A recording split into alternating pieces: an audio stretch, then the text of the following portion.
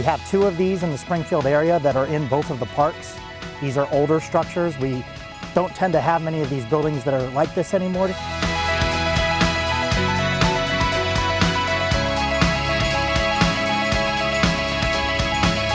past year in 2019, we had probably about 17,000 people in the neighborhood that day. Money has obviously grown each year, which has helped support our organization being able to continue the tradition of adding more public art to the neighborhood.